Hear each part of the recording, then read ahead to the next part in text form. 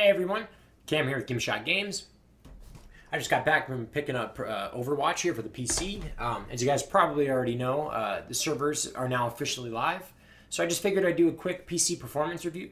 I will be testing on a few different systems. I got my AMD system that has an R9 290X, an i5 4690K clocked at 3.5 gigahertz, and 8 gigs of RAM in that system.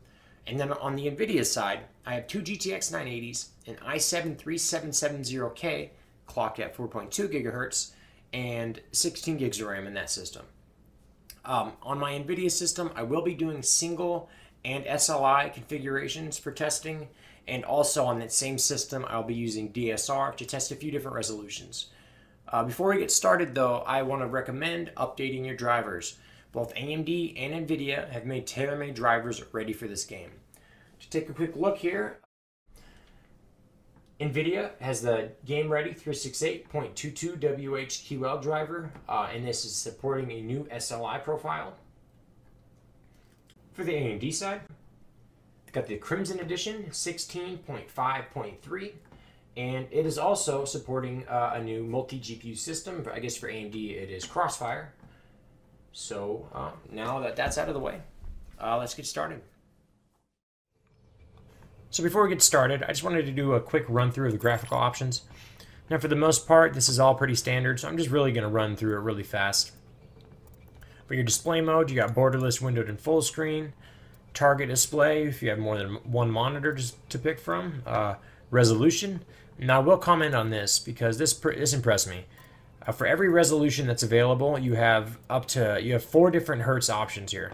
So you have 60 hertz, 99 hertz, 119 hertz, and 144 hertz. And every single DSR factor that I have included in my NVIDIA control panel is in here. So that's everyone from 1080 to 4K has 4 options. That's pretty impressive. Appreciate that. Field of view goes from 80 to 103. Aspect ratio 16:9, 16:10. VSync is on and off. Triple buffering on and off. Display performance stats on and off. Then you got limit FPS is display based, off and 30 FPS. Graphics quality, it goes from low to epic. In your advanced, like I said, I'm going to run through these real quick. You got render scale, texture quality, texture filtering quality, local fog detail, dynamic reflections, shadow detail, model detail, effects detail, lighting quality, anti-alias quality, and I'll mention real quick, that goes from off to low, which is FXAA, medium SMAA low, high is SMAA medium, and ultra is SMAA high. So then you got refraction quality, screenshot quality. I will also comment on this because this is something I haven't seen before. I was pretty impressed. Just a extra little feature, but pretty cool. It goes 1, 3, 5, 7, and 9 times the resolution, so you can get some really high-res screenshots. Haven't tested it yet, but I will shortly. Then you got local reflections and ambient occlusion, and this kind of bummed me. This is only an on and off. I wish that there was more options to that, but I will live. And then you got your basic gamma correction, contrast, and brightness. And the last feature they add on here is another cool extra feature, is colorblind options. So for anybody that needs this, I'm sure this is a great help. There's 4 different modes to pick from, and also a strength meter. So that'll do it for the graphics options. Let's get started. So moving on to the AMD system, I just got to point out right off the bat that I had a ton of issues on my end. None of it had anything to do with the game. Long story short, a monitor that I had just bought, a 1080p monitor, did not work. And because this did not work, I could not get VSR to work. I couldn't get video capture to work. So all the video capture you'll be seeing is from my other system. So monitor-wise, I had to use what I had on hand, which unfortunately ended up being a 1280 by 1024p old Dell monitor. And I get it, this is far from what we would consider up to code or standard. But with Overwatch's render scale at 150%, I was able to get very close to 1080p on a strictly numbers basis. I know this is far from perfect, but it's all I had on hand. I debated throwing out the AMD section altogether, but I figured I would just add it with the disclaimer. And as for performance stats, you won't have to completely take my word for it, as I do have some MSI Afterburner log screenshots, so I will be posting those up. Now that all that's out of the way, I played as long as I could with the time I had left after this whole debacle, and with the graphics cranked to epic, plus adjusting the SMAA to the highest setting, it ran flawlessly. I didn't see a single stutter, and not only that, the frames had only dropped from 60, maybe only a couple times that I saw. It was buttery smooth constantly. I don't know that I've ever played a game that was so polished, so pristine on day one as this game was. I'm very impressed with Blizzard. So these are the MSI Afterburner screenshots showing the log from the AMD system. During gameplay, the GPU usage stayed at 100% almost constantly. That is incredible. There's a couple dips here and there, but we're talking almost 100% constantly. That's crazy. Memory usage on the R9 290X was at 1290. That's also very constant. Went up a couple times. Its max was 1542. Frame rate, as I said, is a straight line, 60 FPS. It almost does not budge at all. And so this is the next screenshot. This one shows the CPU usage. CPU 1 usage stayed around 69. It had a couple ups and downs, but it was around 69%. CPU 2 usage was at about 58%. CPU 3, 48, and CPU 4, 47-ish. And RAM usage used up about 47, 28, almost in a constant straight line. So that does it for the AMD. I know that wasn't very in-depth, but as I mentioned before, I had to use what I had. So on to the next system.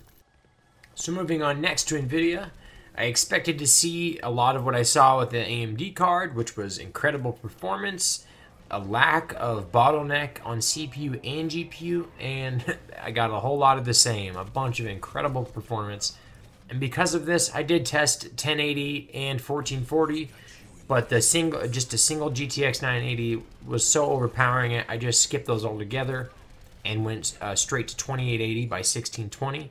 I will say though that there was no bottlenecking at all. I was getting very high GPU usage in the high 90s the entire time, and performance was perfectly smooth. I just figured it'd be almost a waste of time to cover these smaller resolutions. So at 2880 1620, my frame rate was about 69-ish was the lowest, and it was jumping up between the high 70s, low 80s, jumped up into 90s a couple times.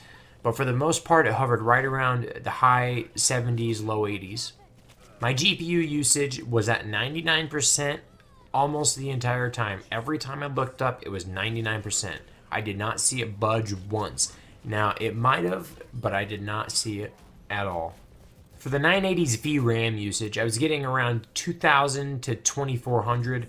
It bounced down to around 2,000 a few times. For the most part, it stayed up between 22 and 2,400. For CPU usage, and I will point out, I did have hyper-threading turned off for this game, but for CPU usage, I hovered around between 70 and 80 almost constantly. A few jumps into the above that toward 90, but I would say low 80s almost constantly for CPU usage. As for RAM usage, I stayed just below 5,000, and as with most of the numbers here, it was constant. Just solid, didn't budge at all. So next up for the single 980 was 4K. The frame rate now, instead of sitting at the high 70s, low 80s, even jumping up to 90, is now sitting at the high 60s to high 70s. And the VRAM usage, instead of sitting at 2,000 to 2,400, sat at 2,900 pretty much constantly. So that's it for the single GPU. I don't want to waste too much time since the numbers are so similar. Let's jump to the SLI. And so lastly, we got the two 980s in SLI. And I just have to say, this is the closest to perfect SLI scaling as I've ever seen. As I mentioned before, the single 980 was getting frame rate in the high 60s to high 70s. Now with the two 980s in SLI, I was getting 144 frames per second almost constantly. As you may have already deduced, that's almost exactly double the frames per second as the single GPU. And GPU usage was high as well. Both GPUs sat around 85%, with a few dips into the higher 70s and a few jumps into the higher 90s. GPU usage was high as well. Both 980s sat around 85% most of the time, with a few drops into the higher 70s and a few bumps up into the lower 90s. CPU scaling also improved, with most of them sitting around 70 to 75 most of the time, with only a few occasional dips. As you may be able to see up in the corner, one of the numbers is way off of what it should be as far as VRAM usage, but I ran another test to double check, and VRAM usage sat at about 3200 most of the time. For one last test, I disabled VSync and tried both the single and double GPU configurations, and it was almost, like I said, an almost perfect SLI scaling. The single GPU still sat around 80 or so, but the double GPU jumped up to around 155. Now that is almost perfect. So that'll do it for the performance review of Overwatch. If you want to be kept up to date with things like this and other gaming news, be sure to like and subscribe. And don't forget to check back in a couple days, as I will be giving a performance review of the new GTX 1080 Founders Edition. Hope to catch you on the next one. Game on.